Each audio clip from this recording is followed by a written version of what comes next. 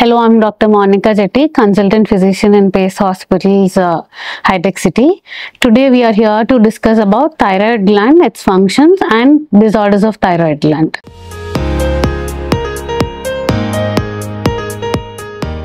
Thyroid is the largest endocrine gland which is present in the front of the neck. The endocrine glands are the organs which are responsible for the release of hormones which helps in daily metabolism and basal metabolic rate, etc. So thyroid gland is one such of an endocrine gland which is responsible for the release of hormones such as thyroxine and triiodothyronine.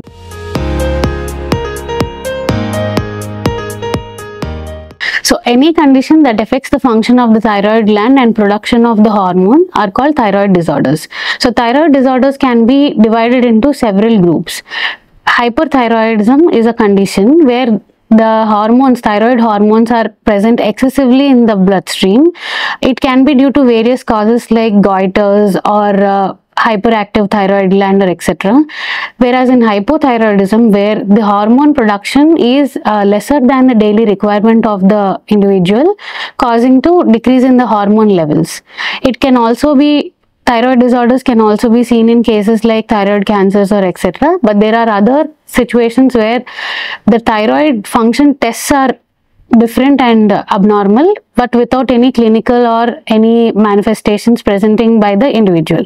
These are called subclinical hyper or hypothyroidism.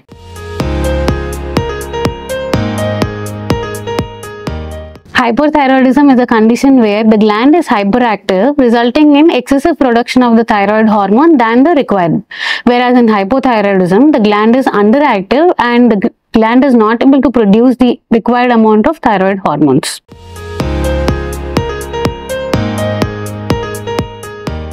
So disorders of the thyroid gland can be due to various things. So in cases of hyperthyroidism, the most common the disorders are Graves' disease, toxic adenomas and thyroid cancers or pituitary malfunctions. Whereas in hypothyroidism, it can be due to Hashimoto's thyroiditis, where it is an autoimmune condition affecting the production of thyroid hormone, or any postpartum states or any inflammatory reactions causing damage to the thyroid gland, resulting in lesser production of the thyroid hormone.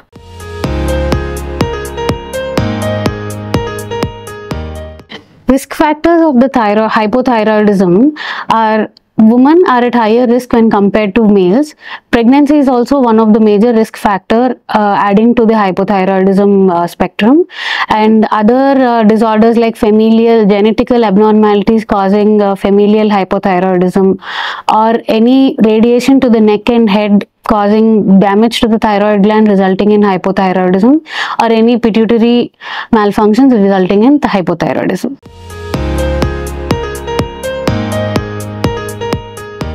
Too much iodine consumption is one of the major risk factors in hyperthyroidism.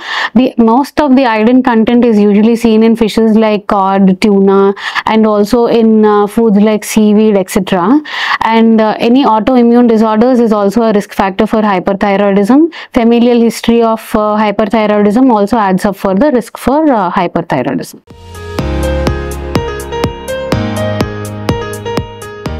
Signs and symptoms of hyperthyroidism are different in different kinds of people. The common signs and symptoms include dry and brittle hair, dry skin, excessive nervousness, excessive sweating, increased bowel movements, prominent eyes which is sensitive to light, and weight loss are the common symptoms seen in cases of hyperthyroidism.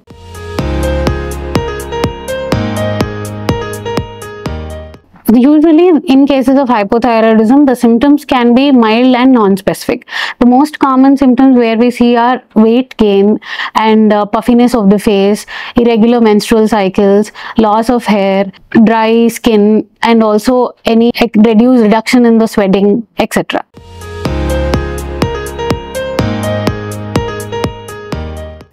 Several complications can be seen in patients which are not being treated for thyroid disorders. The most common thing includes effects in the heart, dyserythrolytemias, and in serious conditions like where the patient may land up in myxedema coma also.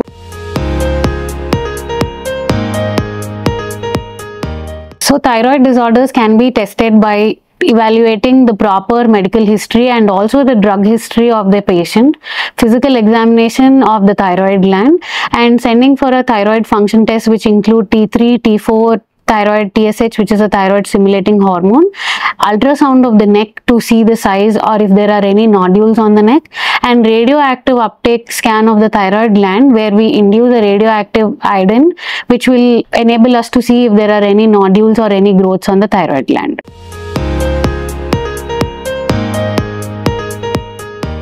In a normal adult, the normal T3 levels range from 80 to 220 nanogram per deciliter.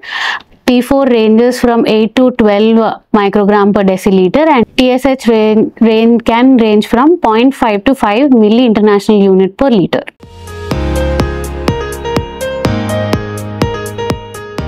The treatment options available for thyroid disorders mainly depends upon the severity of the disease, kind of thyroid disorder, and also on the individual himself or herself.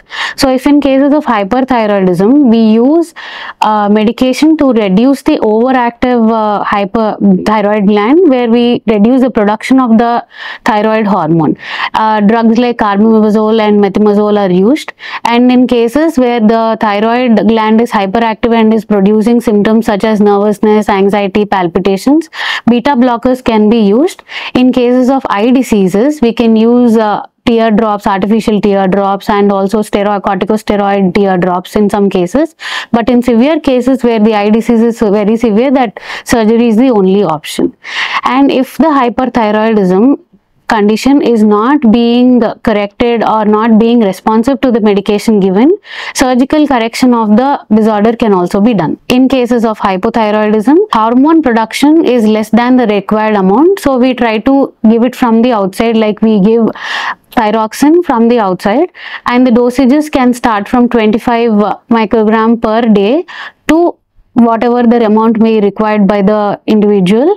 And usually after taking the tablet, it should be taken on empty stomach, and after taking the tablet, the patient should not drink or eat food for at least 45 minutes to 1 hour.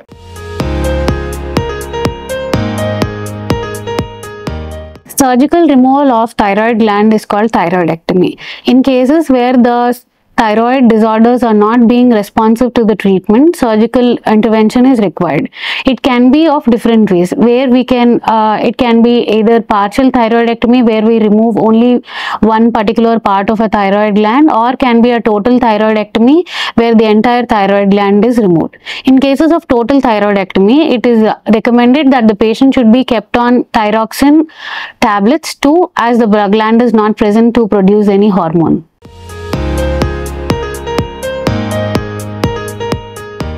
Thyroid disorders are not generally preventable, but by following certain measures, the incidence or occurrence of thyroid disorders can be reduced.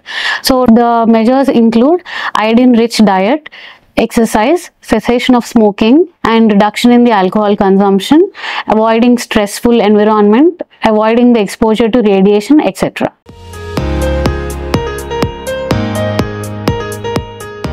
Thyroid disorders are hereditary. Hereditability studies suggest that 67% of total thyroid hormone and TSH are genetically determined. So the genetical part plays a major component in getting a thyroid disorder.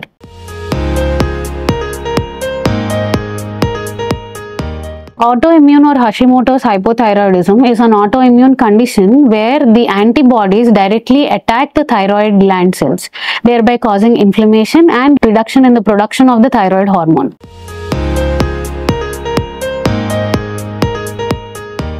Women are more prone to get thyroid disorders than compared to men. Usually 1 in 8 women have thyroid issues. It can be due to the interplay between thyroid hormones and menstrual hormones like estrogen and progesterone.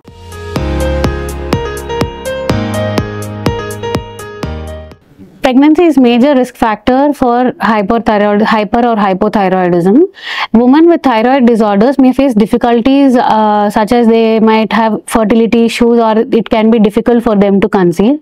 Even after conceiving, it is advisable for the woman to undergo continuous and regular monitoring of the thyroid function by giving blood samples for thyroid function tests to avoid any discrepancies in the hormones, such as to avoid difficulties for the baby in case of defects in organogenesis or defects in differentiation of organs, or to avoid unseen circumstances like sudden abortions, etc.